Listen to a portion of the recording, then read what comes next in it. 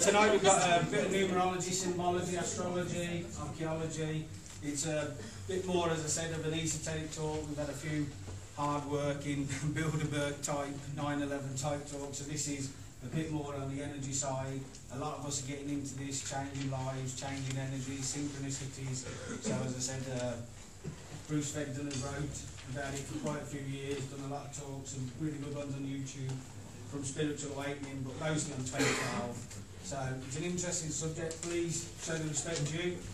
Try not to ask any questions. We'll have a break in 45 minutes. Still get some chocolate and beetroot cake, and as I said, we'll come back after a 20-minute break and give another hour for you. So enjoy. Thank you very much.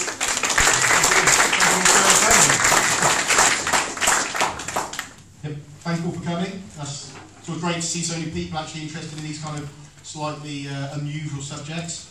Although of course they're becoming a bit more usual. I mean, I think most people know now that you actually start to meet more people that are at least slightly open-minded to perhaps the idea that there's this new world order happening, and also that there is something relating to this period of change that we talk about as 2012 as a general men, but the idea that we are a transitional point for our civilization, clearly economically, politically, things are definitely going a bit nutty.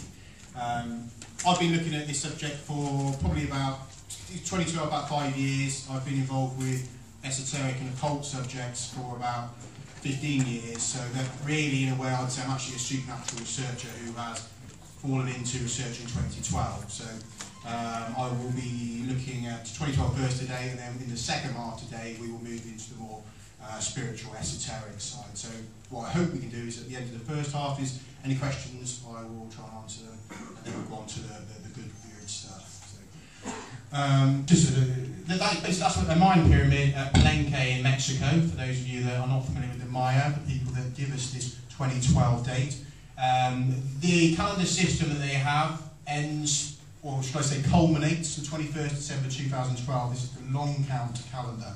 The Maya have actually got 21 different calendars, so you might have mind-bogglingly complicated the system actually is.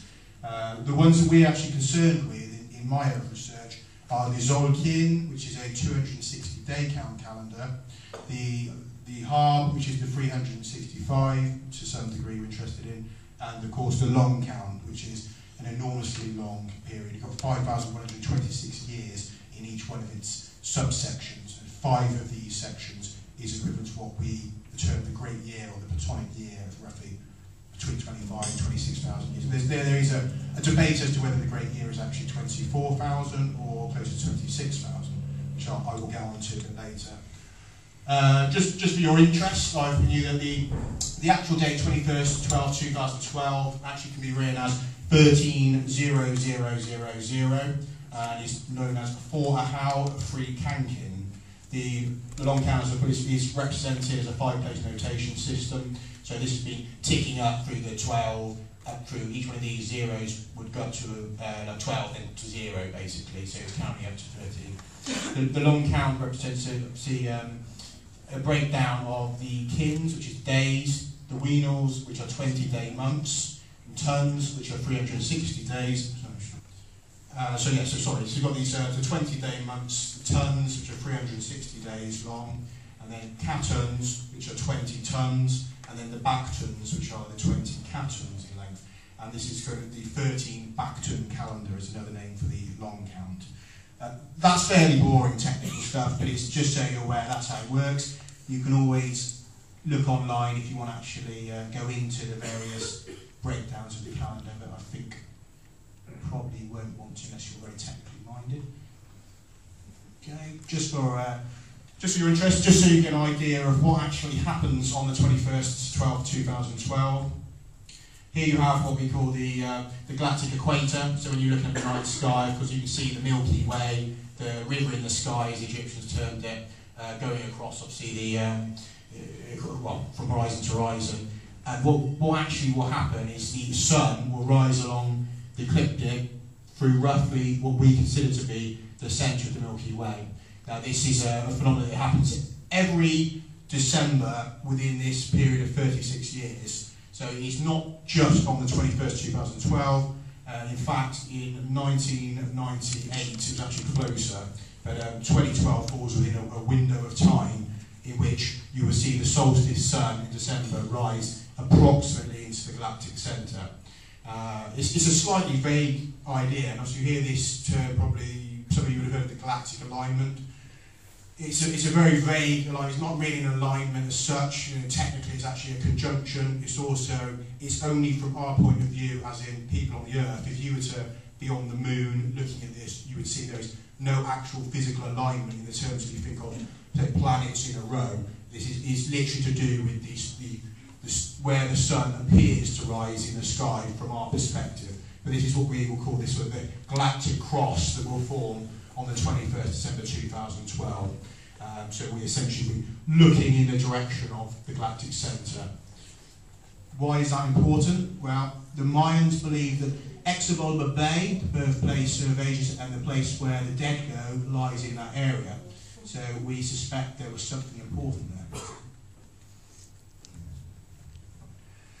What I've got today is a few clips, but I'll just introduce the ideas first. The Maya themselves are, alive today. There's often people say online that, if the Maya were so clever, why were they all killed off? Where are they now? But there's millions of Maya people still alive today. They still have oral prophecies, records of their beliefs of what will happen in 2012, and they are now starting to become more vocal, which is about time. I know that I attended a conference in Mexico a couple of years ago now, and it was amazing to be actually in Mexico and find that there was no Mayan speakers at the events at all. And in fact, the only Maya people that I saw were serving our drinks at the conference, so which I thought was a real shame, really, because you're there in their heartland, and they're basically the skivvies, whilst all the Western speakers were talking about their wisdom, which was quite ironic. But so what I have today is a couple of clips for you that will actually be showing what the Maya is saying. There's a clip from one of my friends she's just on the way back from Mexico. She's made a documentary interviewing the Maya elders, Maya people, and she's put this together to kind of give them a voice, which I think is about time. There is another film coming out soon, I hope, called The Shift of the Ages. I mean, some of you may have seen it floating around on Facebook. It's for the last 2-3 years as team to make another film. They're trying to give voice to the Mayans, but they just lack the funds to do it. So far, most of the 2012 information has come from a Western perspective, particularly an American's perspective.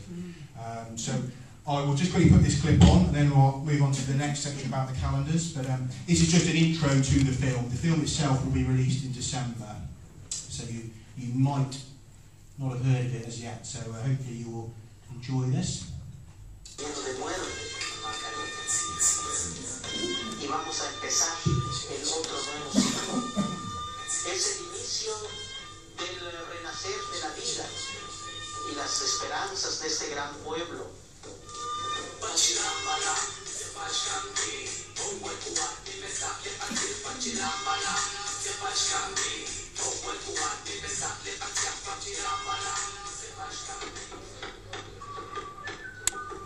El año 2012 es como una madre que está esperando el bebé. Tiene riesgo de peligro, que espera la muerte. Pero a la vez está esperando una alegría. En 2012 cosas va a haber. Ya está llegando la hora. Estamos en el tiempo del cumplimiento de la profecía de nuestros abuelos y abuelas.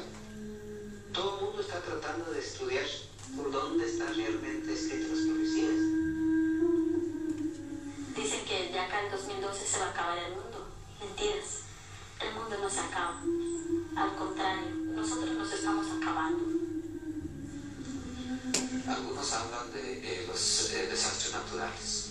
Para los pueblos indígenas no son desastres naturales, son desastres creados por el hombre. La madre tierra, como es viva, ella misma nos va a destruir a nosotros. Por los mismos dolores que ella recibe, obviamente se está devolviendo.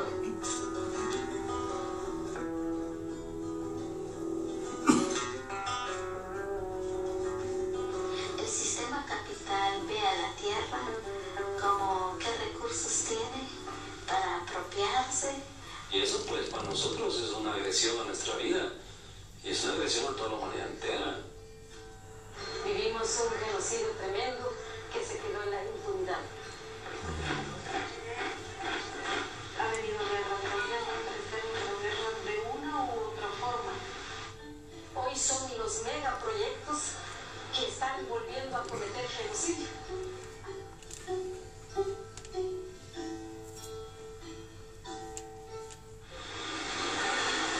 Es necesario la rebeldía. Esa rebeldía hay que volverla a nacer.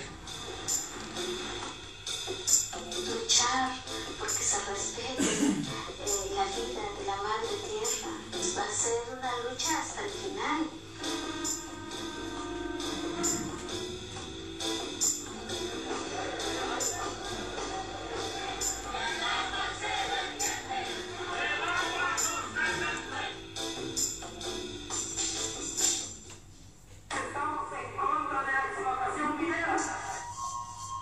Queremos que el mundo entero lo sepa y que nos apoyen para hacer valer nuestros derechos.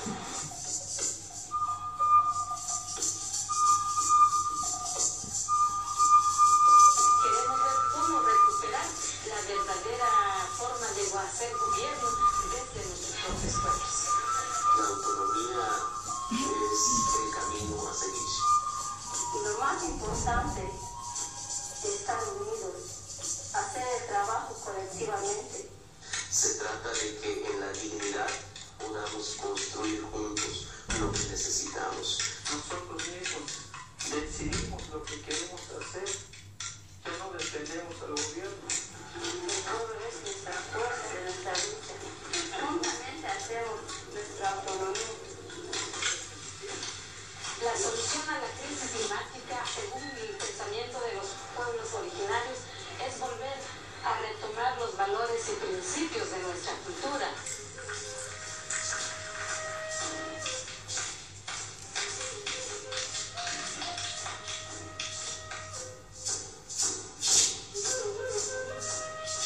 La invitación principal en el 2012 es que el ser humano debe retornar a sus verdaderas raíces.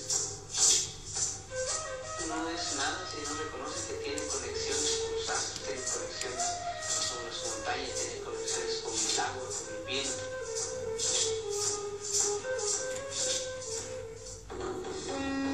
Hay que prepararse bastante porque definitivamente es un cambio de energía. Simplemente tenemos que celebrarlo, agradecerlo, pues porque nos va a tocar vivir un momento, una historia muy interesante. El sistema capitalista está en un proceso de derrumbe. Hay que apurarle a nuestros pueblos indígenas. Tenemos que volver a organizarnos y retomar la sabiduría antigua. Puede ser el fin del mundo si la humanidad lo quiere. Pero si nosotros queremos hacer cambios verdaderamente positivos, pues sería la esperanza que para el 2012 el pueblo despierte en su totalidad.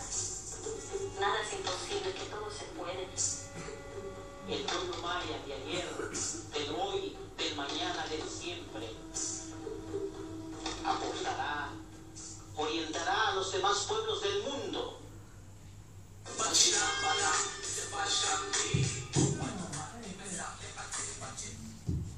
So just given the, so as I said, my friend's given the Maya a bit of a chance to actually speak for themselves with this film, so do keep an eye out for him. Obviously, if you visit my website, it will appear on there as soon as it's out.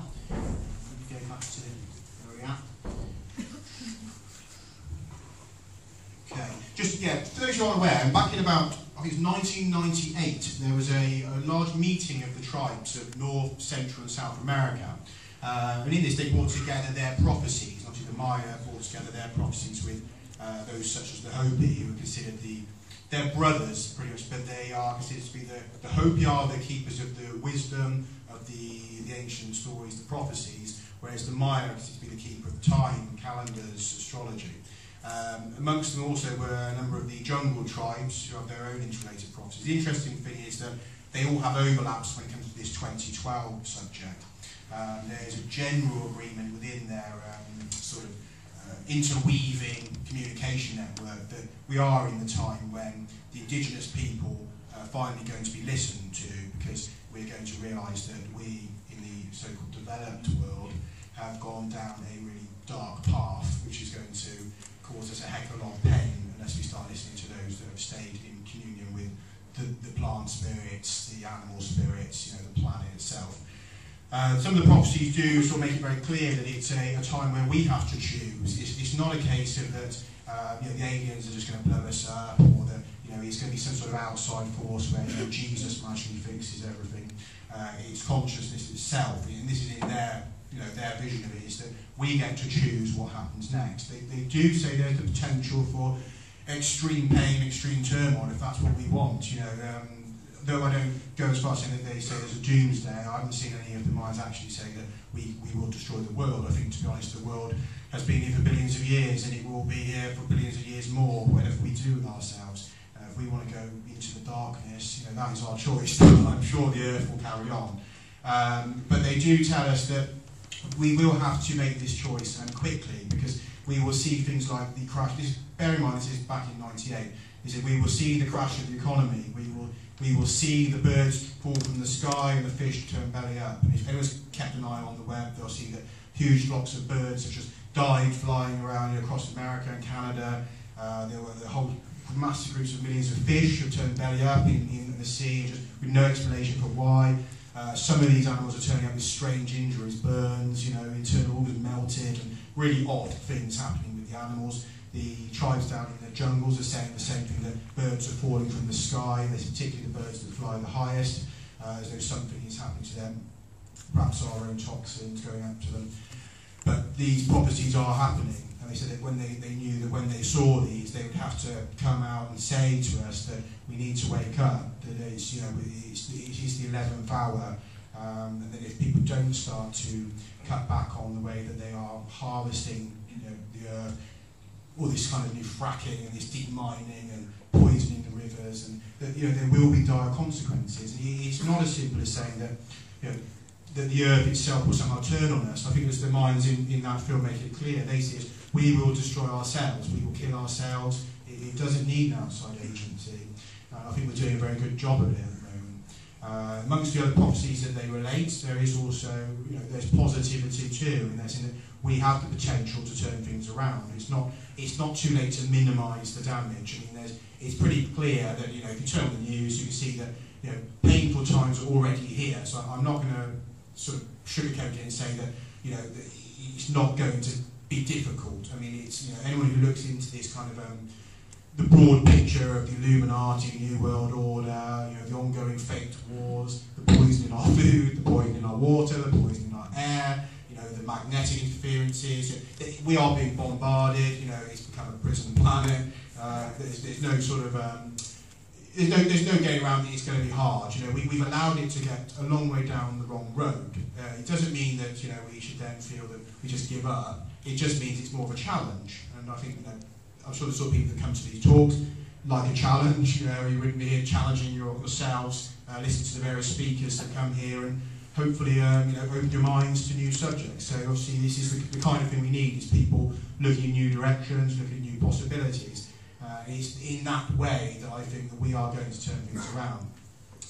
The Mayan prophecies also include the crystal skulls. I'm not sure if anyone's too familiar with those, but they also predict that if we are on the right path, there is help available to us, such as the crystal skulls, that they can come back together. The 13 legendary crystal skulls, which are seen as a repository of immense knowledge beyond our wildest comprehension, which contains within it pretty much all the information we would need to bring about such things as free energy, space travel.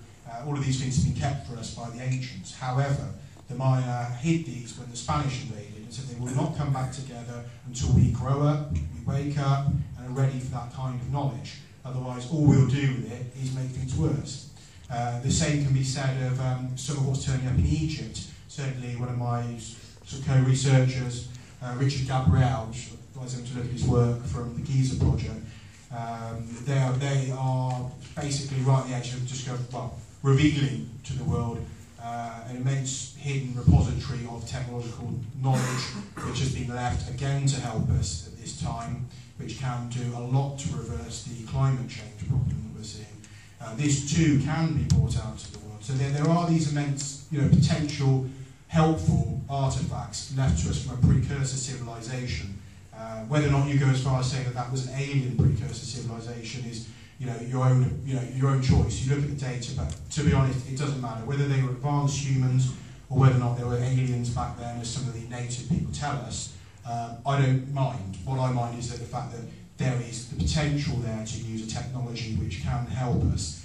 This, combined with the spiritual awakening, could significantly reduce the painful aspect of this transition. So there is good reason to be hopeful and good reason to be positive. I don't sit around trembling in my house at night thinking it's the end of the world, 2012, we're all going to die. Otherwise I wouldn't even look at this subject. I certainly wouldn't bother doing talks, because I would just, I suppose, sit there and wait to die. The Maya calendars themselves, I'm just going to put another brief clip. For the first section talk, I just want to do a few clips just to get the technical side of the 2012 debate sort of across to you, whereas the second half I'll be a bit off the cuff, because as I say, I'm more of a supernatural researcher and I can talk off the cuff with that. But I think that the Maya calendars are fairly technical, so I'll just put a quick clip just so you can see how they interlock.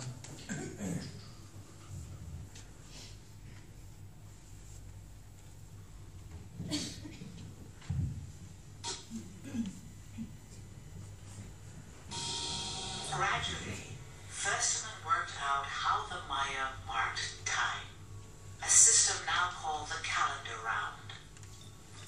The calendar round is made up of 3 interlocking cycles, a 365-day solar year, a cycle of 20 names, and a cycle of 13 numbers. Days are designated by the way these 3 cycles line up. For example, this day is 3 Manik, and the 14th of the month, Pope, followed by 4 Lamad, 15 Pope, 5 Muluk, 16 Pope, and so on. 52 years will pass before the 3 cycles line up in the same way again. Then, these days will repeat. Like our days of the week, the calendar round cycles on and on forever. It is not by itself tied to any specific starting point in history. But Fenton's greatest triumph came when he realized that some very large numbers in the Venus pages of the Dresden were counts back in time. They tied the Venus records to an historical starting point thousands of years earlier.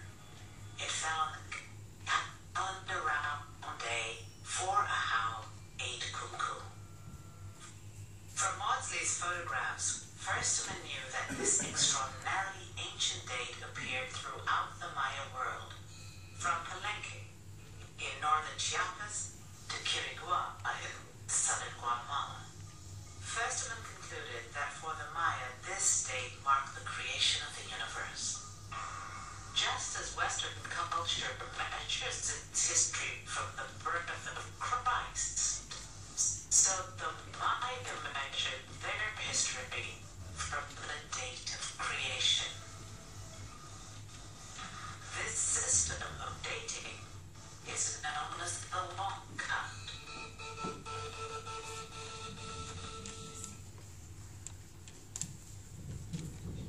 Yeah, so hopefully that gives you a bit of a visual representation of what the calendar is that I'm looking at.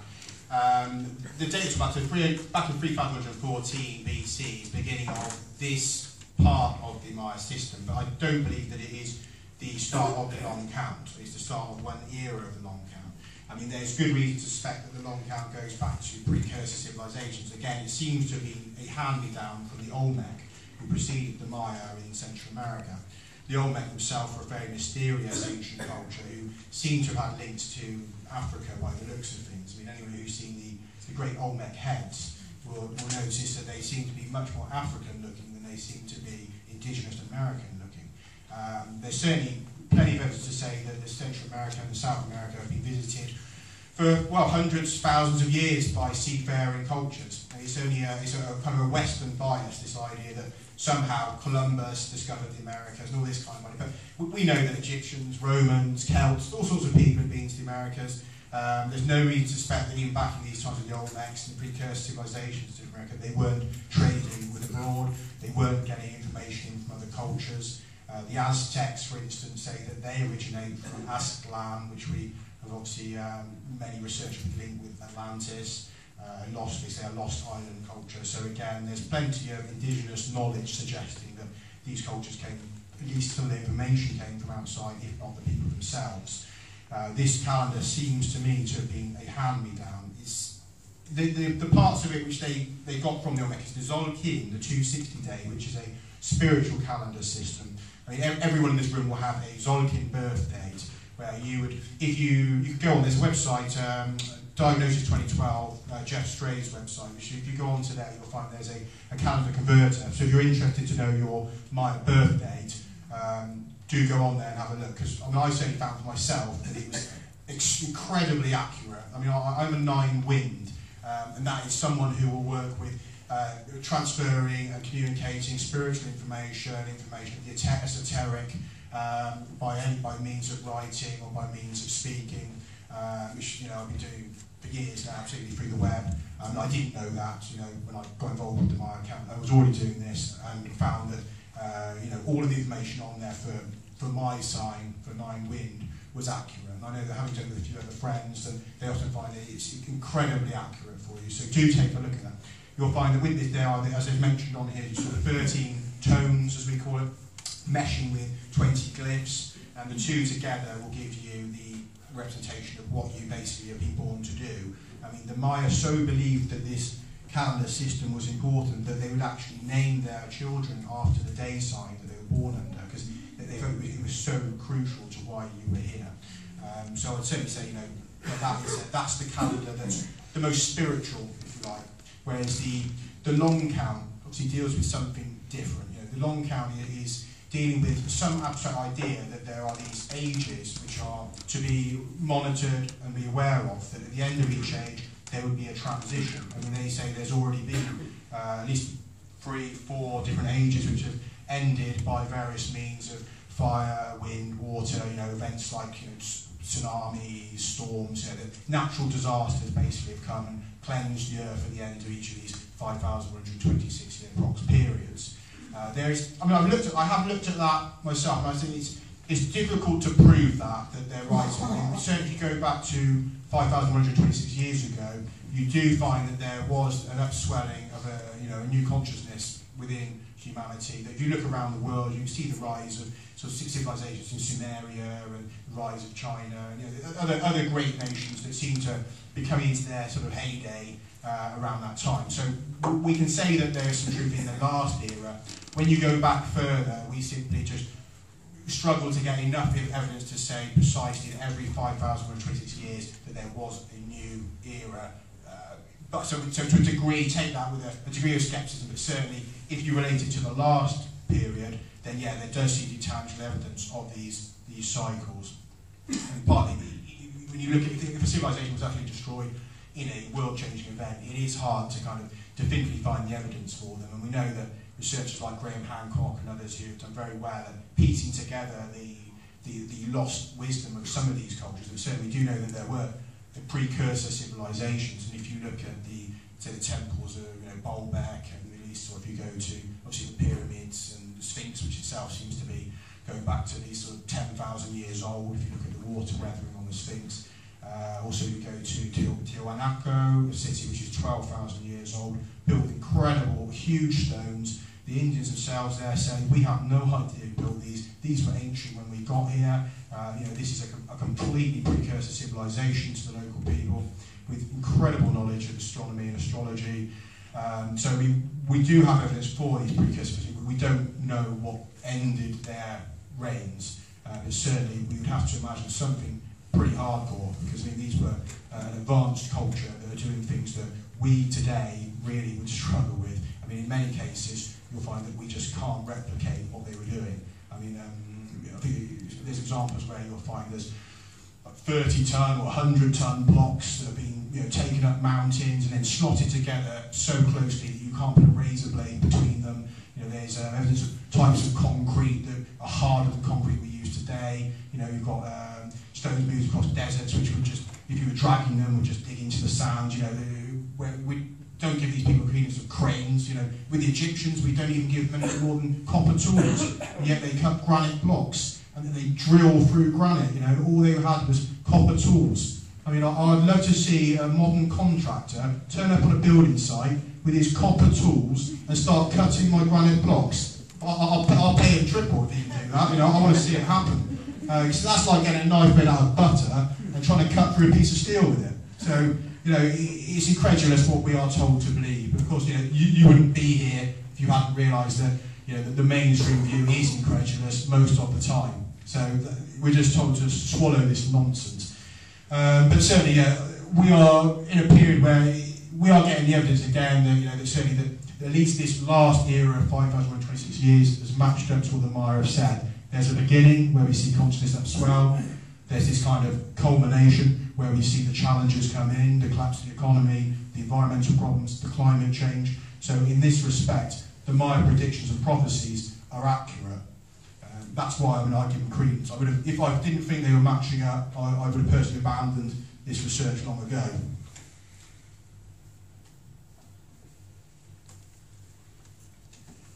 Right, I'm just going to move on to the galactic alignment. So I was going to go too far down the rabbit hole.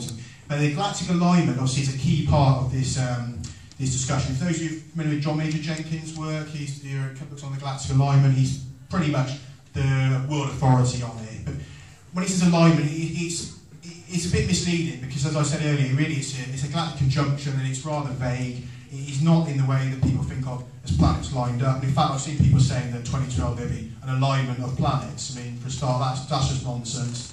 There is no evidence for that. We know there's going to be a yod, which is an astrological configuration, rather like a sort of a Y shape, revolving the Sun, Jupiter, which is, it's interesting to a degree, but it's certainly not, an alignment of all the planets.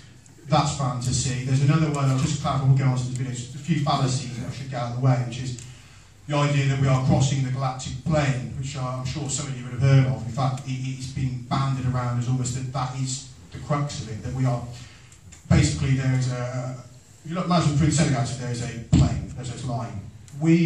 Our system, our solar system moves up and down like this around the galactic centre. Too many people are saying that what's going to happen is we will pass into the centre of the plane of the galaxy in 2012, and thus will come into effects of the super black hole in the middle of our galaxy. This is the whole idea of 2012, and that's wrong. The fact is we're millions of years above the galactic plane, so that is an untrue. If you ever encounter that, just know that that's just fantasy again. What we actually have is a much more subtle astrological kind of effect that, it's a time marker. There's no physical reason that we would know of in that respect that there would be anything happening in 2012. It's not that you're aligning to black holes or passing through asteroid belts. It's nothing so tangible as that. We really are dealing with something, a spiritual marker, where they say that they line this up with this particular time where the sun rises approximately towards the galactic centre, the winter solstice, which is itself symbolic. The winter solstice again relates to ideas of a transition through towards the night, the death. Is even in our own traditions, the Celtic pages, the winter solstice was the time of dying of the sun, the rebirth period. So I don't think it's happenstance that this 21st December 2012 date happens to be a winter solstice date as well. It also happens to be that the actual moment of the equinox then is going to be, solstice, is going to be actually 11/11, which I don't know if anyone's familiar with this. Also a lot of talk about 11/11 coincidences online. I have myself. You notice 11/11 on the clock all the time, or you happen to be flicking a magazine or book and it's 11/11 somewhere in it. But there's a lot of people having this happen. This again ties up with 2012 because you've got this 11/11 number. So these are all more intangible things that are going on. There's certainly, again, there's no to say that there's a Planet X coming in 2012. I mean, that's another one that gets banded around, that Nibiru's coming back in, and Planet X. And I used to be an administrator for a Planet X forecast, who, I don't know if you know, Marshall Masters' website. He's written a few doom fear-based books on the subject, which I'm not particularly happy with. So I don't see this as being real. I think, you know, if we had a planet incoming that was going to be in our skies visible by 2012, you'd be able to see it with a telescope, basically. You know, I know that we know there are conspiracies, but the amount of people now that have access to the telescope, you know, is incredible. The amount of different universities and all the rest of it. If you actually had a large body like a planet incoming this close at this point, it would be reported. And I don't believe that they have that kind of conspiracy where even individuals in their gardens are stopped somehow from reporting it. So these are the fallacies. There's a short clip here which will sort of goes into what it actually is, what it isn't. So quickly pop that on for me.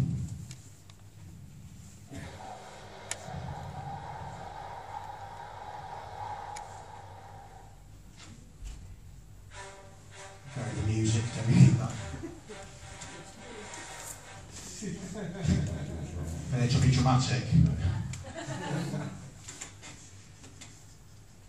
This just deals with a few of the misconceptions I mentioned, but also might be helpful just to see it. They say the Mayans used the term galactic alignment. Obviously, the Mayans didn't use the term galactic alignment, so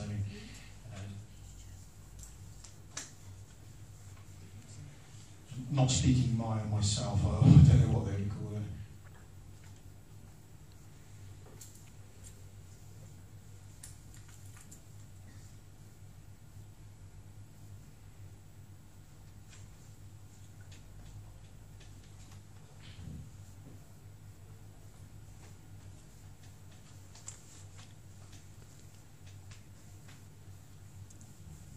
Again, the centre of the galaxy is a vague idea as well. We've got to remember as well, it's an enormous galaxy, so what we're seeing is kind of an optical effect when you look up and say that that's approximately the centre. I mean, it takes a, you know, even the best mathematicians in the world, like, you can't get a precise centre. It's, you know, it's a very vague idea.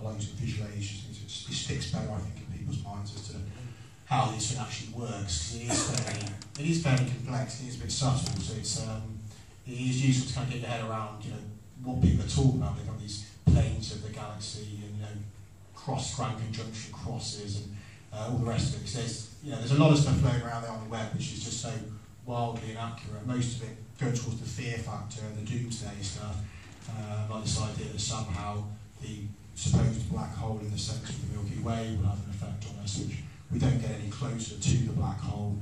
We just literally circle around. Well, that's if there's even a black hole there, to be perfectly honest. I mean, if people are familiar with the theories now, that a lot of these concepts about black holes are being basically made up to support the current view of the universe.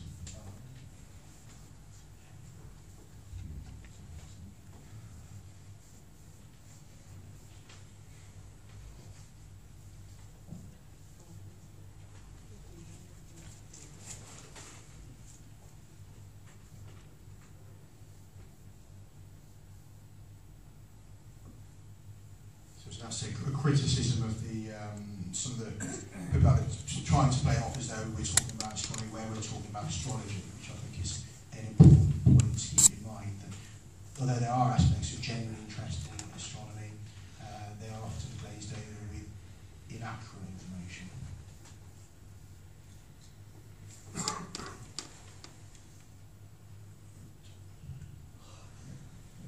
So the other concept we have to sort of get out around with this is precession of the equinox, which basically is the phenomenon that gives us the passing through the bands of stars which make up the astrological houses. So obviously we're moving towards this age of Aquarius in the sky. There's the current view, which most of you would have learned at some point, is that basically the Earth has a wobble. So if you imagine it as a ball that's been spinning and it's developed this slight wobble as it spins. So I know you did learn at some point at school. It gives us this idea that if you imagine the north pole of the Earth basically wobbling around like that, so of course the stars above it in the sky change over time. And this is given to us as how this sort of 26,000 year Platonic year happens, that we will slowly move through the houses of the zodiac as this occurs. And this is the sort of mainstream view for why we have the precession effect, which seems to be tied into this great cycle of the Maya, as I told you, is awfully close. You have 5 of their cycles against the Platonic year. It's close enough to make you think that they were dealing with the same ideas, the same concepts. There is, however, a school of thought that disagrees. I mean, I won't actually put the video, I'll just explain what's happening. But basically, there's an alternate model, because there's a number of problems with this existing paradigm. Like, for example, that I don't know if you're aware that we use a couple of different years. We have a tropical year and a sidereal year, and these 2 years don't mesh, but they are required to make the current universal view work. So you have this funny idea that we have these 2 different years that are going on, you know, which are, I think it's significant 20 hours apart or something, but you know, there's something, you know, there's something's not right with it, because you shouldn't have to do this. And the other problem with it is, if you imagine if the world really is wobbling like this, there should be a fairly constant rate of climate change going on for that part of the planet, because it will wobble towards the sun and away from the sun. We don't see that happen. We look across the historical record and that doesn't happen. So why is that then? You know, if the world really is physically wobbling, then there should be an effect on our climate from that. Also, this used to be 2 years. I said there's got to be another mechanism. This luni-solar model, where the moon somehow, its gravity is pulling on the Earth, causing this wobble. You know, it's just been accepted as this must be true, because you know that's what we've always worked with. If we don't work with it, it's going to ruin a lot of our ideas about how our solar system works. But instead of looking for a more logical cause, they just keep putting bolt-ons to this model and just carry it on, despite the data that's going against it. What works much better is if we are actually in a binary star system.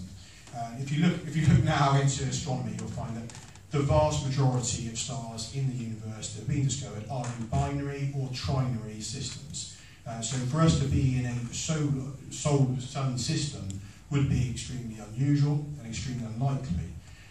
What we actually also find is that if you put in a second star that is in a long period orbit with us, then you actually find that this makes sense of precession, because if you just imagine yourself, basically you've got our star, it's wandering in a circle. Well, it kind of quick figure eight. You've got star there, they kind of go around each other. As they get closer, they speed up. So you've got these 2 stars doing this kind of cosmic dance, basically.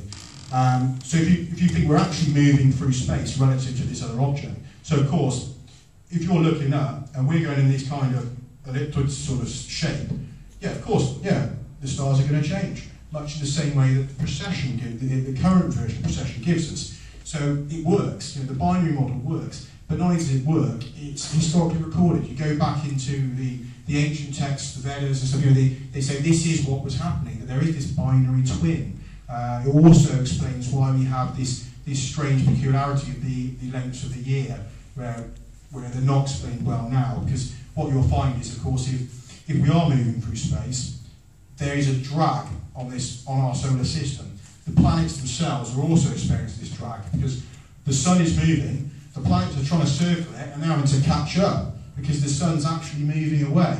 The same goes again with the moon. The moon has these strange peculiarities of having a 28-day cycle and also a 31-day cycle. If you're looking at its cycle around the Earth, varied with its the cycle of the phases, you know, obviously going to full moon, dark moon, you'll find that there's this period between of a couple of days extra, which shouldn't really be there. But of course, if we're all moving, the moon's trying to catch up as well. So it's adding on this lag. So we're seeing this actually, the reality out there is much more suggestive of this second sun, which is talked about in the ancient texts. There's a great work done by Walter Cruttendon, the Binary Research Institute, which I recommend. He's gone into great depth with this. He's also, you know, he's looked through the ancient texts. He's found all, you know, the many references to this second star. He has also pinned that it seems that it is actually the star Sirius, which may seem a bit of a leap of logic, because it's obviously it's not the closest star.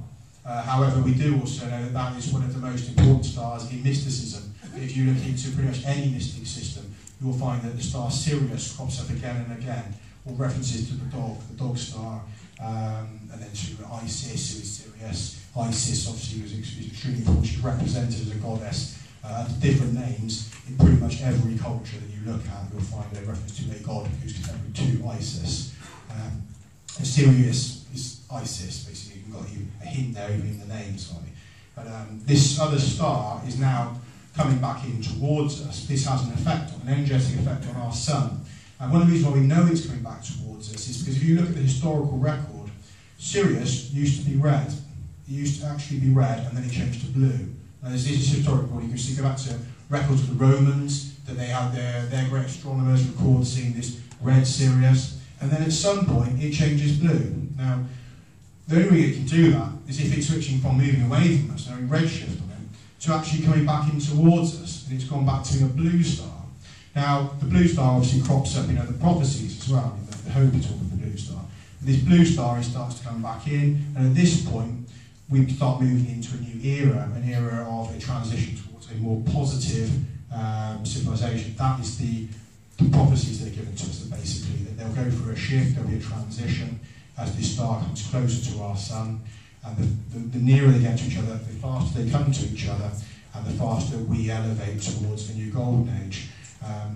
It takes a long time. I'm not going to say that you're going to suddenly see this sun in the sun. With Sirius is a long way away. It's a subtle effect, but it's a real effect in terms of the historical record. They say that when this changes, we start to go through a transition, and we start to notice that people wake up, there's a greater spiritual realization, and the faster this happens, the more it happens. At this point, we are still a long way off from it coming to its closest point, perihelion, but certainly the tangible effects of it seem to be happening already.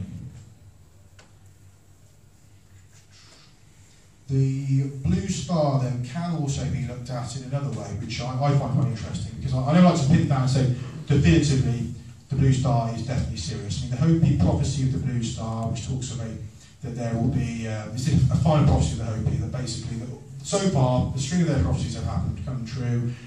They say that their last great prophecy is that there will be a dwelling place in the heavens that will fall. Some people speculated as to whether or not this will be the current space station that we have up there. It may or may not be. I mean, it's certainly interesting that they are currently abandoning the space station. I don't know if people are aware of that, but NASA has said they're going to bring the people back because of these the accidents that happened with the Russian ship that was being used to ferry equipment. They've said that if we can't rely on the Russian ships to get people up and back, and we're not using these shuttlecraft anymore, he's putting it into an awkward position where they're going to have to temporarily abandon the space station. Now, the space station is pretty old. It does require constant upkeep. Without people on board the space station, there is a realistic chance that it will go faults, and then once it goes faulty, it will fall back to Earth and then burn up as a blue star. So this has been given as one possibility, certainly of the idea of a house falling from the heavens. But the Hopi people themselves, their word for the blue star, basically, the Kachina, is also a word for Sirius. So it's hard to pin these prophecies down. They may have multi-level meanings. There's also another part to the blue star which I find particularly compelling, which is this idea of a galactic superwave, which I don't know if anyone's looked at galactic superwave theories, but essentially that we know now that the cores of galaxies sometimes explode outwards, but they emit huge amounts of cosmic rays, cosmic energy, usually in a twin burst from the poles. So you have these sunbursts which will then radiate out into solar system. About 6 months ago, they detected that there's evidence to show that our galaxy has had these happen. They found that there's two enormous columns of gamma radiation coming out from both the poles, and they had to basically pretty much sort of apologise to the theorists that have talked about superwaves and say that Christ, this is the evidence for them. So we know that these core emissions not only happen in other galaxies, they've been happening here. One of the things we can't tell though is whether or not if there'd been a galactic core explosion in the Milky Way thousands of years ago, it could be on its way to us, but we won't know because it's still travelling to speed of light. We won't see the core explosion until it gets here. So at the current moment, there could be one, there could be two of these core explosions already racing out towards us, but the light from them just hasn't reached us yet. when it does, there is every chance that we will see it as a blue star in the sky, and it would be bright. We would see a bright blue new star in the sky. And this could last for decades, hundreds of years, possibly even millennia, with this whole new star now. This is a particularly tempting idea to go with, because we know also that these cosmic rays would actually have an effect on us. They would have an effect on a mutagenic effect, particularly on unborn children in the womb. You could see a whole leap forward in our evolution.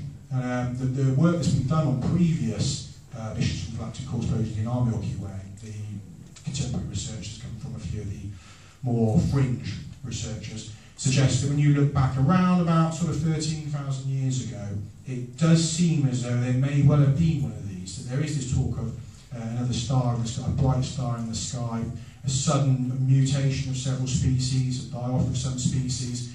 We also see at that period evidence for changes in this precursor civilization. As mentioned, there's Tiahuanaco 12,000 years ago, which seems to be abandoned.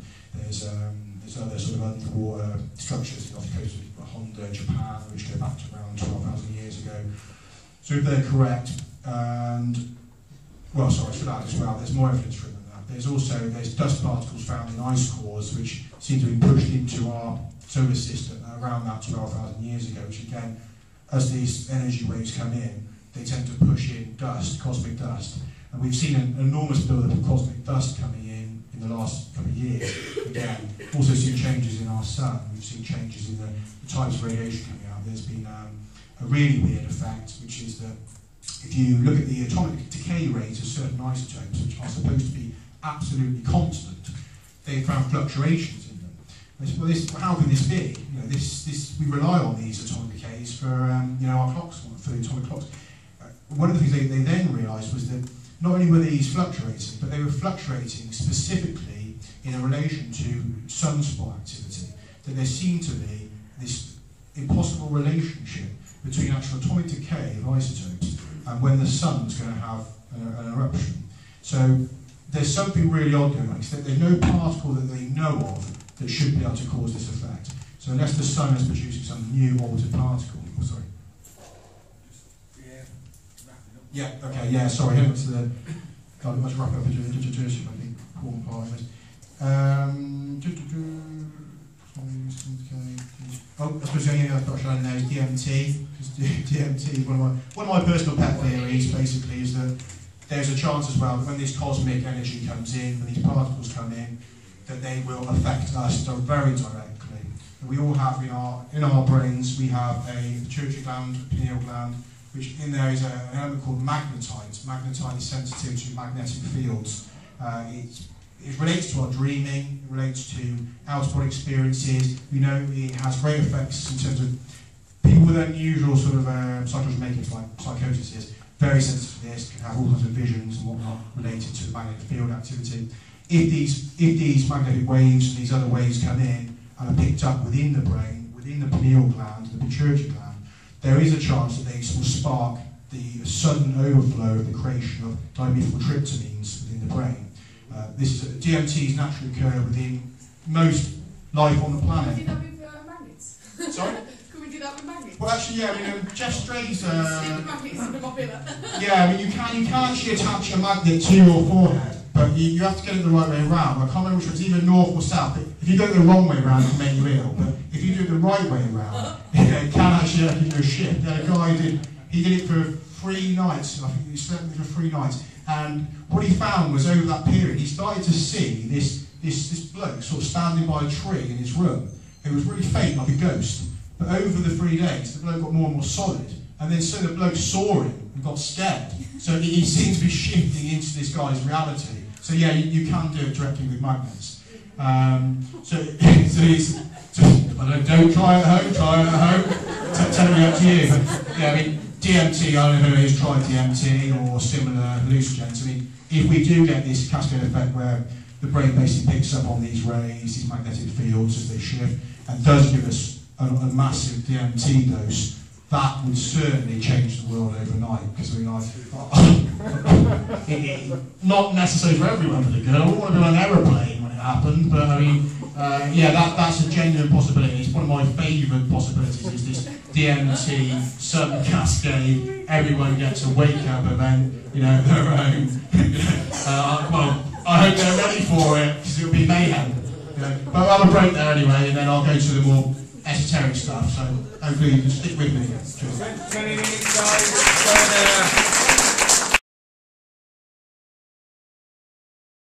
I gather obviously that most people here obviously are quite aware of a lot of the subjects to do with energy, with conspiracies, and all the rest. You know, you're obviously a very well-informed group, so hopefully that means I can skip through really quickly through these slides and just kind of basic. Oh, sorry, my friend pointed out earlier. I should have actually said who I was.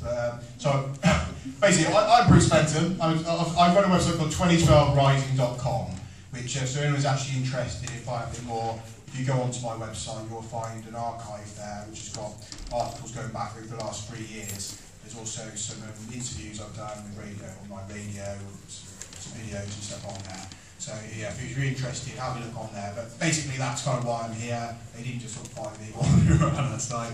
But I should have put that at the beginning, because that is the usual way to introduce myself from the beginning. So sorry about that. Right, so I think probably many of you are going to be fairly familiar with this first slide anyway, which is obviously just a very basic representation of the human energy system in perspective of the main centres, which we call the chakras. I'd thought if you haven't worked with energy and meditation and the rest of you, probably at least have heard of chakras, because, I mean, to be fair, they crop up even in mainstream media and whatnot. Just a very basic, for those anyone who doesn't know, of course, I mean, although the ancient Chinese, the ancient Indians, the Mayans, loads of other civilizations have talked about this energy system that runs through us, there are loads of different energy points. You've got on your hands, you've got on your joints. The main 7 basically are the ones that are depicted here, which obviously is we call the root chakra. The colours obviously are supposed to relate to the type of frequency vibration of that energy. So you obviously have the red for the root chakra, orange for your sacral chakra, yellow for the solar plexus chakra, see the green for the heart chakra, blue in your throat chakra, the indigo for the third eye chakra, and then violet for the highest, the Sahasrara chakra. So although these other energy systems, you know, these other chakras all over your body, these are the ones that typically, if you're working in meditation, people tend to focus on. Also for healing purposes, if anyone has just energy healing, often you may well tend to focus more on blockages in those chakra areas. And I'm a Reiki healer myself, and I know that I find it particularly helpful to work specifically with those 7 chakras. And I would put a crystal on each one that corresponds to the energy vibration of each chakra, and that would amplify the Reiki energy. So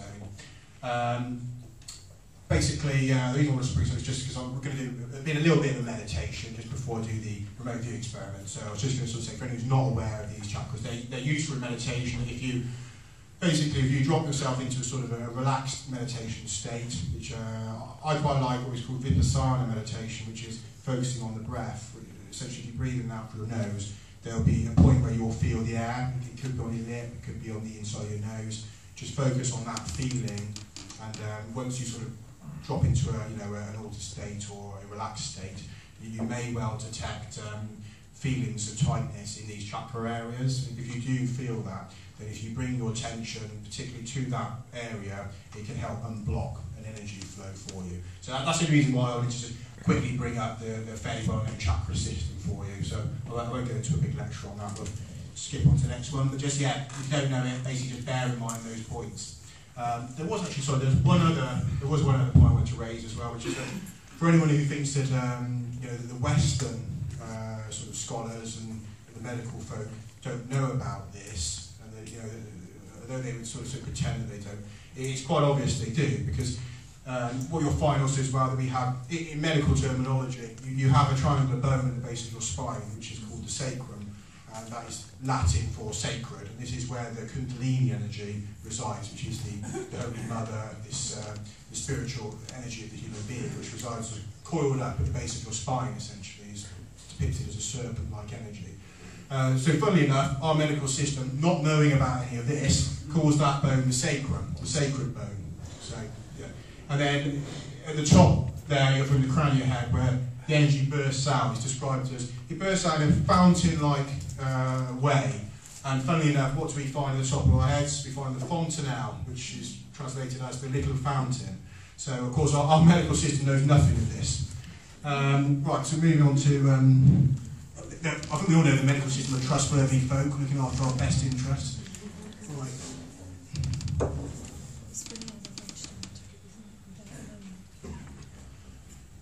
Oops, too far.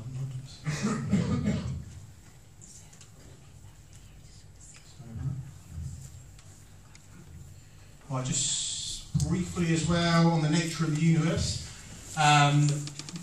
Currently we have a view which I don't really agree with, basically, that we have this a system based on that physical matter is the all-important and that it's controlled basically by, well, we look at the universe essentially, the force that's most interesting to mainstream science usually is gravity, despite the fact it's an enormously weak force. Whereas a more recent model is the electric universe theory, which I'm sure some of you are familiar with. Basically, you see in our space structures that look far less like they are being shaped by this weak force of gravity and far more like they are being shaped by electrical forces. I mean, this is just one example. You're not actually seeing these being coalesced into a singular object circling around a higher gravity core. You see these spectacular shapes out there which look more like they've been generated from electric flows corresponding with each other. Also, you see plastic flows where you'll find the structures. I mean, go through any sort of astronomy books, or you'll find these sort of interweaving, spiraling effects in nebulas and stuff, which look like DNA and whatnot, which, again, plasma energy flows in this method. If you look at a plasma ball, you'll see that quite the filaments of energy interweave with each other. They coil around and reach the sides because it's a way that electric energy finds itself able to transmit over distances easier. So we actually see physical evidence that electrical energy is extremely important in the formation of large objects in our universe. One of the things that I find particularly interesting is this fact about what's put here is the cold sun, which, I mean, we have this classic model that the sun is the source of our heat, you know, is the sort of our source of our light, our energy. I'm not going to totally argue this because, of course, you know, from a day-to-day perspective, yeah, that's right. And obviously, we look up, the sun's there, the heat's coming down, light's coming down, all the rest of it. But what's missing from that model is one blinding flaw, is that when you actually measure the temperature coming from the sun, I mean, there's an observable anomaly, which is that if you go to the actual surface of the sun, you'll find the temperatures there are far, far cooler than in the atmosphere of the sun, above the surface. It goes up to millions of degrees more. Now, if you look at conventional models, we know that convective currents don't work like that. That we should see heat coming out from the centre of the sun, radiating outwards and becoming colder.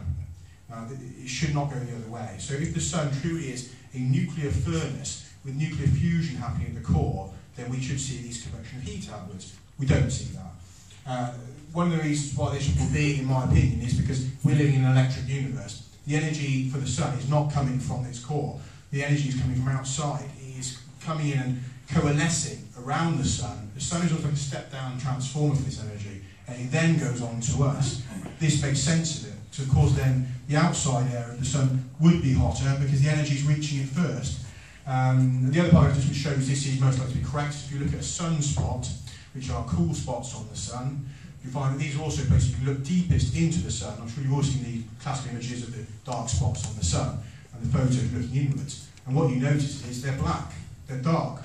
You're looking into a dark core. Now, that doesn't make any sense. It doesn't make any sense in a nuclear furnace model, because it should not be super cold inside the sun. You know, that is not how nuclear reactions work. So to be honest, I think that model is dead, it's gone. It's being clung to by people that just won't admit that their careers really need to be redirected and that they need to lose their jobs or find a new way of doing things. Because what they carry on doing now is bolting on things like dark matter and black holes and, you know, all these other just wishful thinking, really, if you look at it properly. I mean, first of all, we have black holes that suck in everything. They suck in light, they suck in everything, you know. But when it was convenient, they said, oh, well, actually, some black holes must be emitting it again, because otherwise our theory doesn't work. Well, yeah, that's nice that you think that might happen, but it doesn't make any sense, because how can they be infinitely massive, sucking in everything, But when it's convenient, they have to emit matter, you know, so it just bolts on. Again, they have this problem with the, what they call neutron stars, which are supposedly, we needed to find a star that could spin at basically thousands of times a minute, which just doesn't seem possible. We're talking about enormous bodies. If they span at the kind of speeds we need to find to explain energy transfers in the galaxy, suns that will just tear apart. So, well, how can we get around this problem that certain suns are, certain areas of space are emitting energy in these pulses of light and energy coming out at these terrific speeds? Well, there must be another kind of star out there. So they decided the only one that could do this would be a star made out of condensed neutrinos. So they said that if there was one of these could spin at this colossal speed. But again, this goes against a fundamental law in physics, which is if you pack together these neutrons, they will just fly apart. So ignore that, because we need it to prop up the current model. So we'll just say they exist. You know, so it's just you know, so they keep doing it, they keep bolting on stuff, where it's just fundamentally flaws in this system. The old model is dead. So really, we live in an electric universe. And anyone who wants to look more into that, if you Google Thunderbolts of the Gods, you can look into the electric universe model, see a much better in-depth explanation. So I'm just giving you a very brief overview. But I mean, even from a sense point of view, we know that we are electrical beings. We have electrical fields around us. We live on a planet that is greatly interacted by electrical forces. We are surrounded by electrical fields, magnetic fields. They have a huge impact on us. Whereas gravity, as I mentioned, is a colossally weak force, which even the greatest minds think is probably just an after effect of some other force that we don't quite understand. Also, the electric universe theory, one thing I think is worth just quickly going on to as well, if we skip over, is this idea that once upon a time, in the ancient days, the people said they saw a dragon in the sky. They saw some kind of great body, this serpent, the great serpent, the destroyer, this perturber of worlds. It crops up, Sumerians, Egyptians, the Celts. There's all sorts of names given to it. There's the Frightener, the destroyer. And basically, Venus seems to be a pretty good match for this. It seems that from the work of people like Velikovsky's investigation of the early investigation of the electric universe theory, is that what we see is that Venus may well be from outside of our solar system. And one of the best pointers towards that is the fact that, for example, Venus spins in the opposite direction to all the other planets, which is very peculiar, because if we're saying that these all formed from the same spinning dust cloud, they were all spinning the same way, they all formed the same way, how did Venus suddenly turn around and start spinning the other way? The other fact is that Venus still has a residual tail, which was detected, and also has filaments of energy coming out of it, which are like plasmic phenomena. So it seems that at some point Venus came into our system as an electrically charged body, and as it came through, it perturbed other planets and had a great interaction with us, caused all these legends of fires from the sky and rains of fire and these electrical thunderbolts of the god, where the gods went to war with each other and were firing thunderbolts at each other. And Venus, of course, crops up again as one of the most important goddesses, seen as Isis again. So another legend. There's lots of legends. Basically, if you look into, you'll find lots of legends about Venus at some point having been this sort of a different kind of body to what we see now. Also, comets themselves are seen similar. They have electrical charges as they travel around through the universe and through the galaxy. They also pick up charges. We've seen that this is true when we recently impacted a copper satellite into a comet to do some experiments with it. What they found is, as the satellites came in, there was actually an outburst of energy, which actually, so he reacted to this copper transducer with the electrical energies and exploded out light. But it shouldn't have happened if it was just an icy body in the conventional model. Earth, the magnetic fields on Earth, probably most people are aware that there's been some significant changes. We're seeing a kind of a shift of our fields at the moment, that the fields are wandering at a faster and faster speed. This is the north-south sort of magnetic fields of the Earth. Basically, the magnetic poles are moving faster.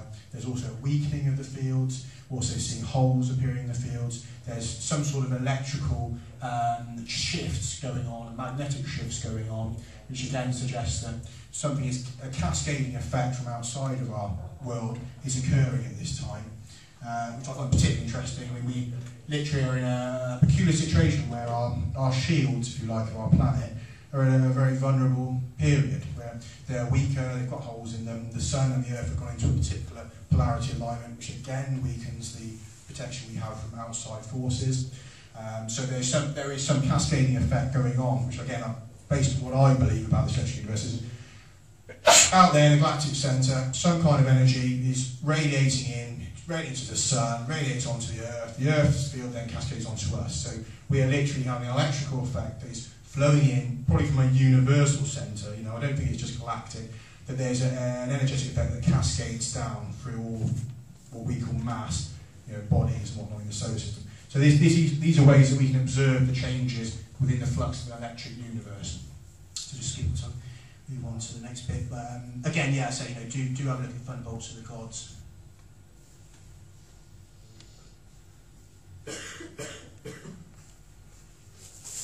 And quantum reality, I think most people here are going to be familiar with, you know, some elements of quantum theory. I think that it's kind of unavoidable that you start looking into alternative subjects, that at some point you're going to have someone talking about quantum physics, you know, to some degree. I'm sure other speakers, you know, correct me if I'm wrong, I'm sure speakers have been here talking about quantum effects and quantum reality. But anyway, I mean, I'll very briefly just go over some very basics, just for anyone who's not too familiar with it. So this is an example of one of the classic experiments that showed, you know, that the universe doesn't work in the way that many physicists thought it did when they originally started studying mass. Basically, you have here the twin slit experiment, which is that if you fire particles through a slit, you get this, you know, what we'd expect to happen. Basically, you get a single point on the wall there. If you get, you know, firing at both slits, you'll get a couple of these lines forming where the particles are hitting against the wall. If you fire, instead of firing particles, if you fire waves of energy at these slits, you get these interference patterns where the waves cascade off each other and you end up cancelling out, so then there'll only be these 5 lines at the end here. So this is a classical experiment in quantum physics that shows the difference between solid things, i.e. particles, and insolid things, i.e. waves.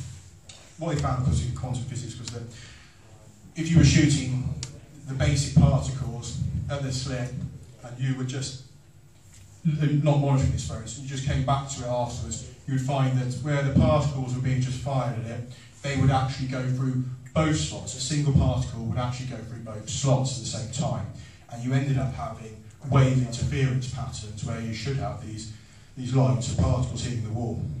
So what it seemed that what would happen is the particles would turn into waves as long as we weren't looking at them. Put a camera there or any sort of observing material there, or, you know, anyone aware of what was happening, they would remain as particles instead of turning into waves. So we have this wave-particle duality, which basically is that, you know, at any point the particle is both a particle and a wave until it is observed. So this is the classic observer effect and how the observer affects reality, a basic fundamental level of our reality. I consider that it's a fairly key bit for anyone to get, you know, and obviously if you're self-explaining to friends and whatnot, you know, these kind of subjects, if you get them just to look at this basic experiment, you know, I think it's one of those ones that gets people's heads around the idea that we don't live in just this fixed, solid reality where, you know, oh, it's just a table's a table, you know, it's hard, mate, you know, and it's, you know, yeah, okay, that's how we experience it, because we are observers, other people observing, so things are in fixed states here, because, you know, it's got awareness observing. But we know that when you look at the experiments at the fundamental level, that it's not like that, that, you know, we're making it solid, that in reality there is pure potential, that the particle is not only a wave, it's a wave, it's a particle, it's both, it's neither, it's in one slot, it's in the other, you know, it's only when we look at it, and then it just goes back to just being a particle. So it's, you know, it really is, it's mind-bending the first time anyone looks at it, but I know myself, you know, it's sort of, you just don't, it's not logical, but once you get your head around it, of course, you realise what it means. It means that, you know, the universe is basically pure potential interacting with consciousness, and that the consciousness can help shape what the universe becomes. It's sort of from that ground level working up. It gives people more of an idea that we are interactive with our reality. It's not that it's just all out there, or what can I do about it? You know, it's not like that. We can do an awful lot about it. Also about things like bilocation or spooky action at a distance, where single particles well, let's say single. A particle in one place can seemingly affect a particle on the other side of the galaxy. You know, if there's a change in this one, we'll see the same change at the same moment in the other one. So they will speculate, is this some kind of faster than light communication, which breaks fundamental laws? And what they actually realise now is that actually it's probably not that. It's probably that it's the same particle in two places at the same time, literally the same object in the same place at the same time. So this is what we call sort of spooky action at a distance. That, you know, things that don't seem to be related are related. I mean, I find an easy model if you sort of try to explain to someone is if you've got like just like a fork, like if you put a fork on a desk and then you move that fork. If you were looking at it from just from a two-dimensional plane, what you would see as a two-dimensional being would be basically 4 points, the prongs where they touch the table, 2 points for the handle touching the table. From the higher dimension, the third dimension, as you move that fork, you see all these different points would move. So a two-dimensional being would be like, oh, these 6 objects, they all move together. You know, what they don't see is it's the same object, because they're looking at it from a lower dimensional view. From our third dimensional view, we know it's a single object, and we know that it moved because we moved it. So the same applies to higher dimensions, that as you go up into, say, 6, 7, 8, whatever dimensions, things may well be interconnected, maybe the same things. I mean, even things becomes a very meaningless word, but yeah, this is a reality. We know that this is actually happening. It's detectable in experiments that objects are connected in some bizarre way, or even are the same object at distances. Recently, actually, I was at a talk over in Sweden where Anthony Peake, I don't know, I'm sure some people are familiar with, helped expand on something I wasn't interested in, which is the way in which the brain works. Which there was some of it I got, there was something that was always a bit missing. But if you're familiar with the way that information flows in the brain, basically there's something called microtubules, which are tiny little tubes that carry single photons of light. Within that light is basically you, the information that makes up your character, your personality. All of that is basically just light, your flowing being of light within that brain structure. Each photon is basically like a package of information about you, what you're thinking, what you're doing. When they monitor the brain, you're thinking, there's these electrical storms of activity, which kind of sort of see things like what they believe, so they demonstrate it there.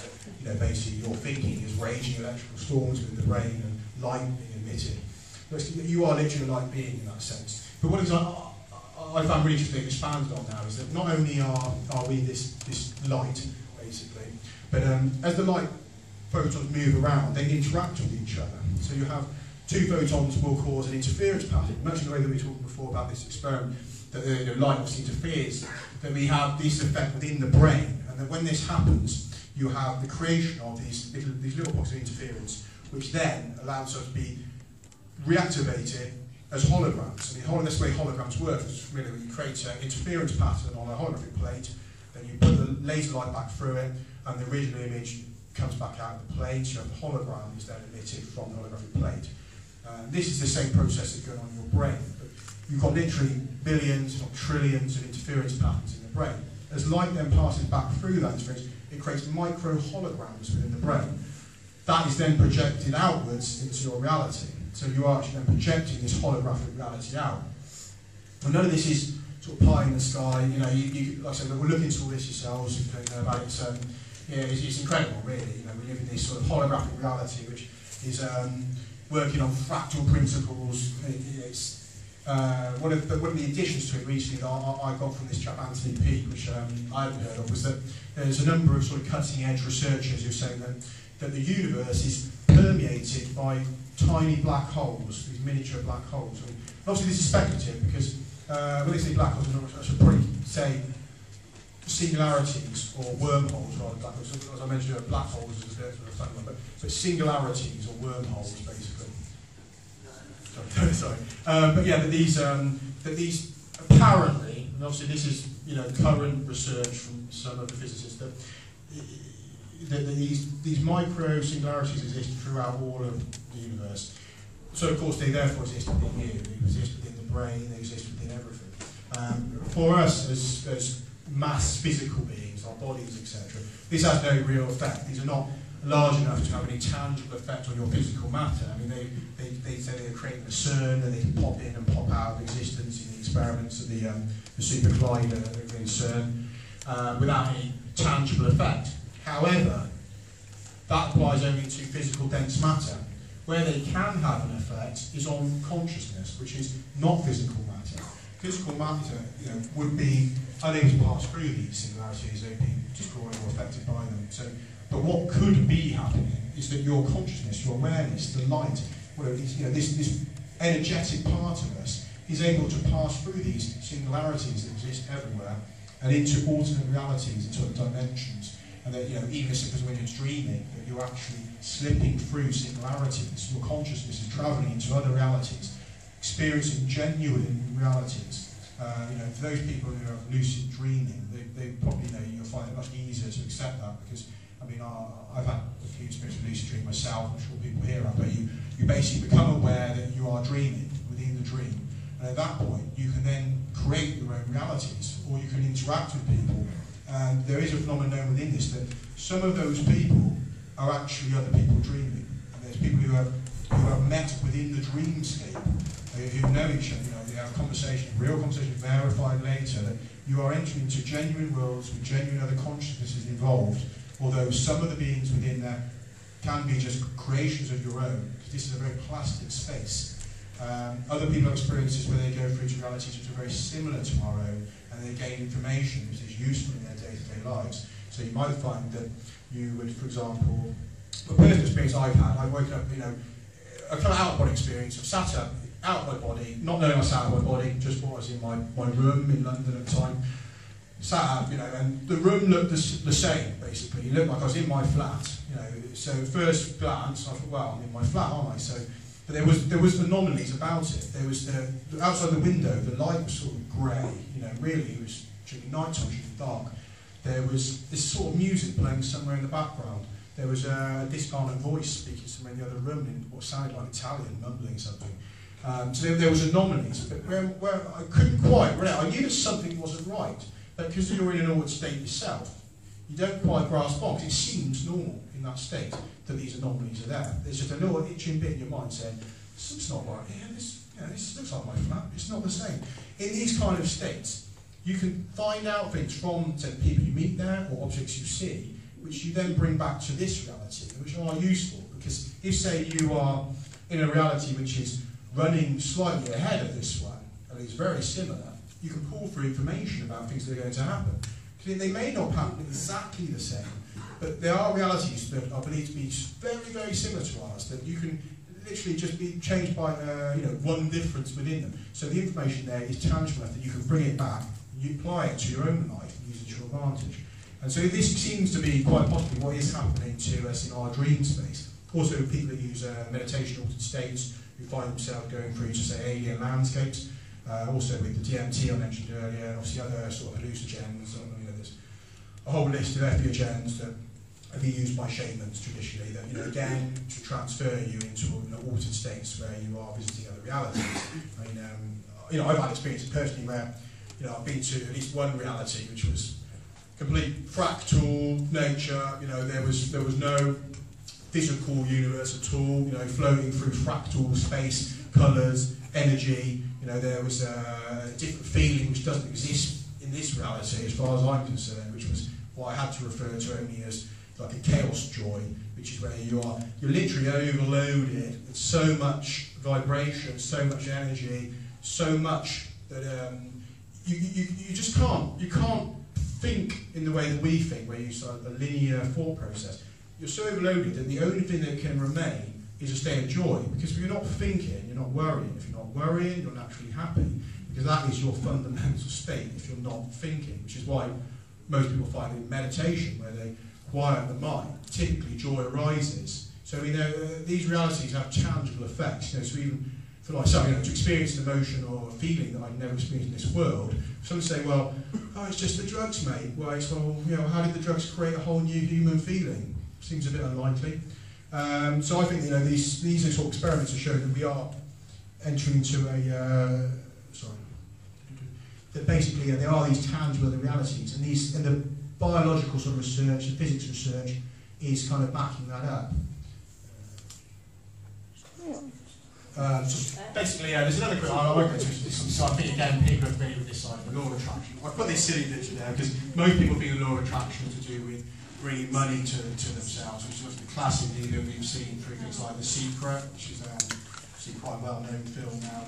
The idea that if you set your mind to a particular intention, positive intention, that you can bring things to you. Obviously, the one that sells best is the idea of attracting money, but there's the principle is that if you think about something that you desire, whether it's happiness, relationship success or business success, whatever it is, if you can set your mind to it in such a way as you believe it will happen, you believe it's real, and that you can then feel that it's real and it's really happening, that you naturally attract this out of this fractal holographic reality because it's such a plastic reality and it's infinite potential, infinite energy. There's no real reason that we can put any limits on it, that we can say, oh, well, it's impossible that such and such would happen, or it's impossible that would happen. We just can't say that anything's impossible anymore, looking at some of the things that even we've touched on today. And, other guys, I'm sure other guys who talks up here have said to you other stuff that gives you the idea that reality is not fixed. It's a very strange reality. The law of attraction, if applied properly, can help you to manifest, happiness in your life. It doesn't have to be to do with money. I say, basically the principle is that, what we think about, we all become. So if you were thinking selfish thoughts, eventually you will start to become a more selfish person. You will start to feel that. It becomes a feeling within you. And once you feel like a selfish person, you start to actually attract that experience in your reality, which will be that the relationships around you will start to break down because you become a very self-oriented person where your world, your reality just becomes about you, and in the end it just is you because everyone else has gone. So that's how obviously the reverse of the law of attraction works. I'm sure we've known people where you've seen that happen and eventually they repel people because they've gone the wrong way with it.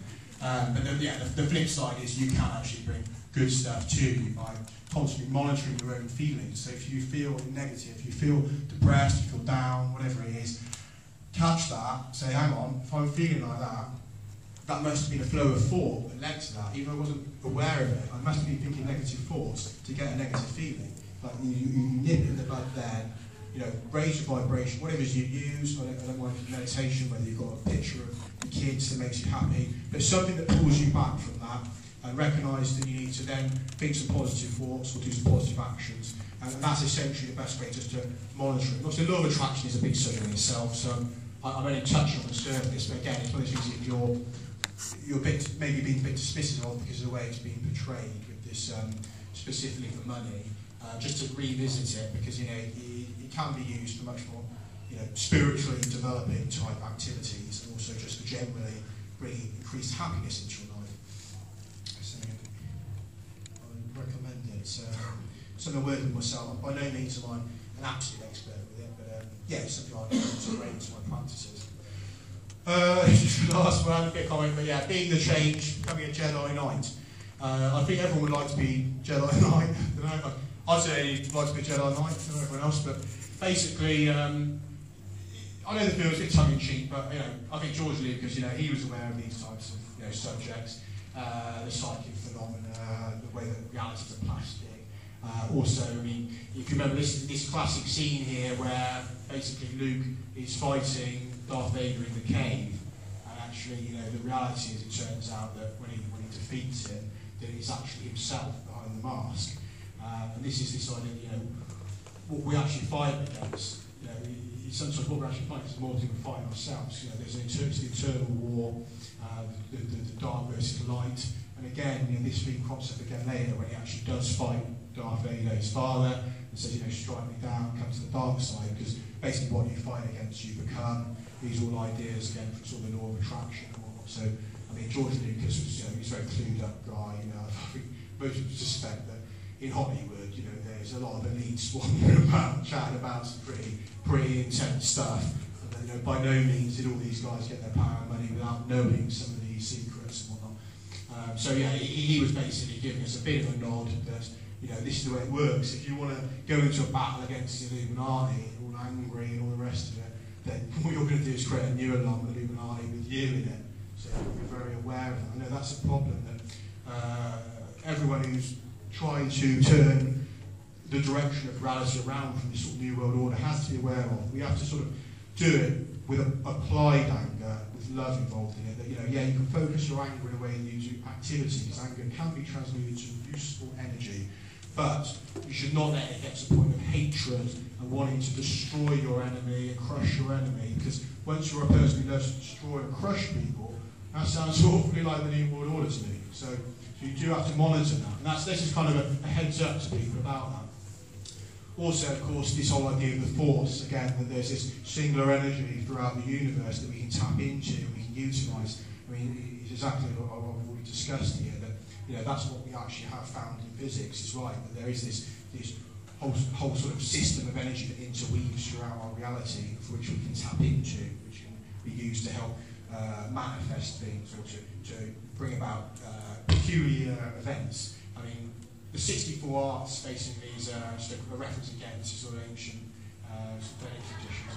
I mean, I don't know if there's specifically 64 different psychic abilities. Certainly there's a large number of strange phenomena. There's a lot of psychic abilities, a lot of supernormal events.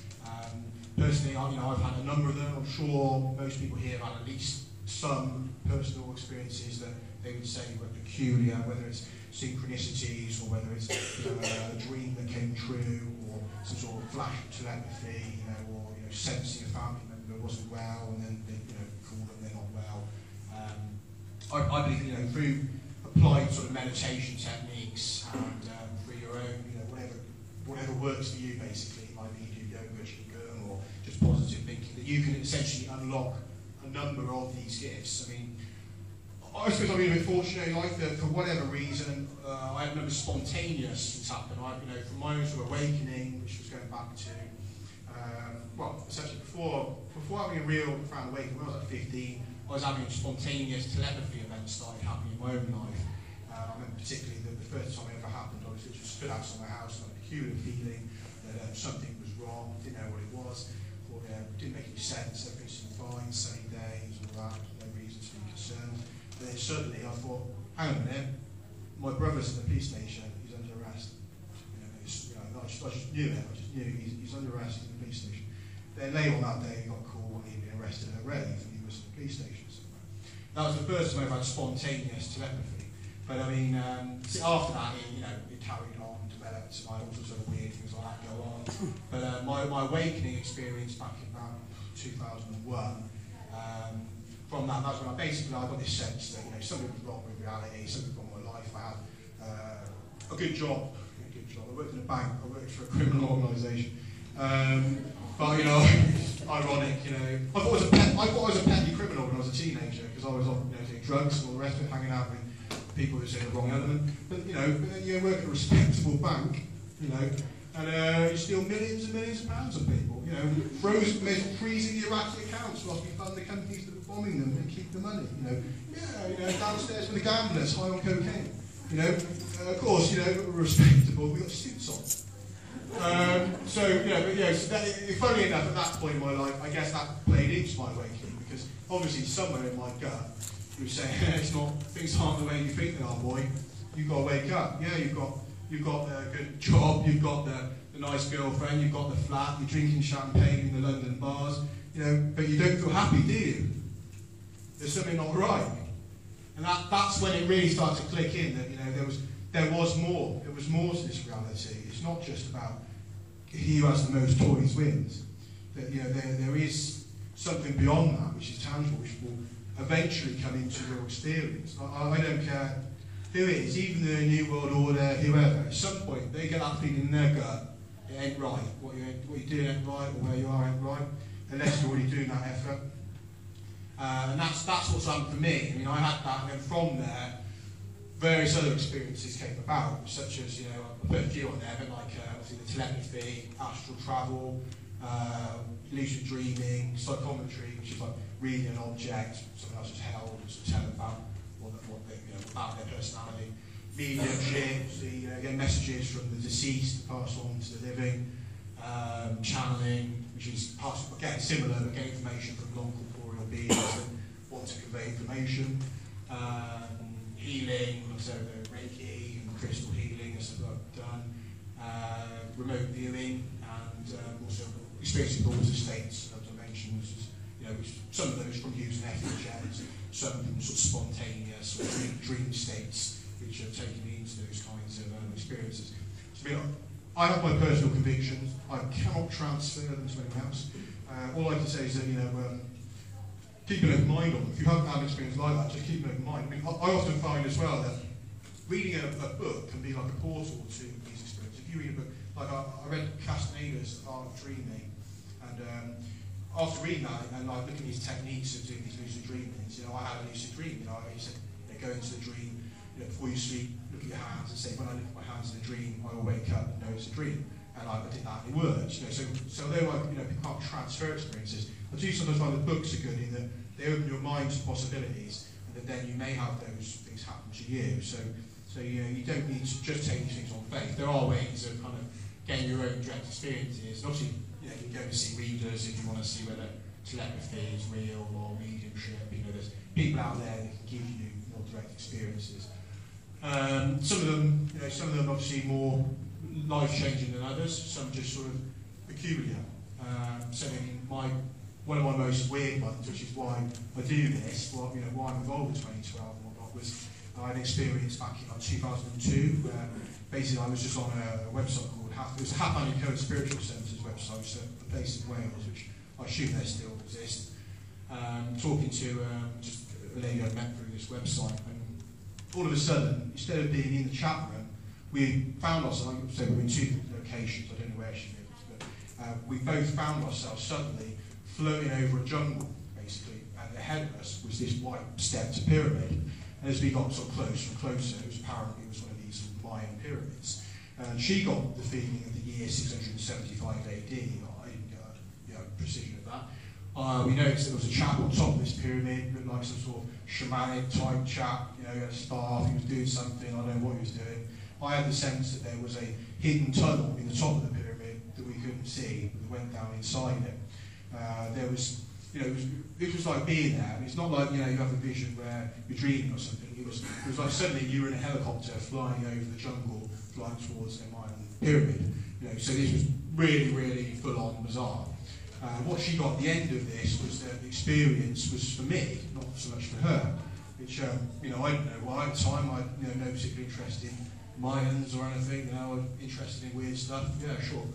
But that obviously was playing out. Obviously, it was meant to be something that I was supposed to take seriously, and I've ended up drawn into this whole subject of Maya 2012. So these kind of strange experiences, they do guide us. They do have meaning. So I'd say if you have any of them, just take note of them and just be open to more.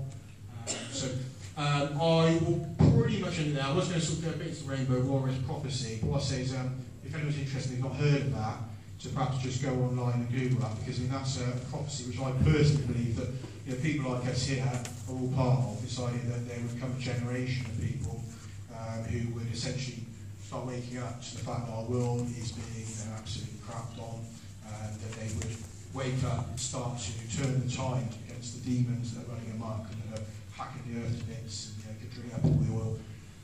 So if you haven't heard that, I would just say like Google. I was going to put on over here, but I wanted to do a remote viewing experiment. So basically I sort of draw a piece of clothes there and say, Google that, because I think you might find that prophecy interesting for anyone who's interested in these kind of subjects. Because I'd say that, with the hope of saying we are the ones we've been waiting for, and basically as the creed would say, we are the Rainbow Warriors. So it's all up to us now where things go.